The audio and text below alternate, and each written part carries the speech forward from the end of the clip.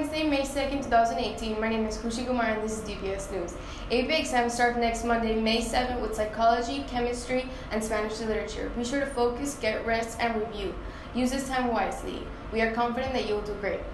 Freshmen, don't forget to turn in your money and parent permission slip for La Granja trip. You must turn in your parent permission forms by this Friday.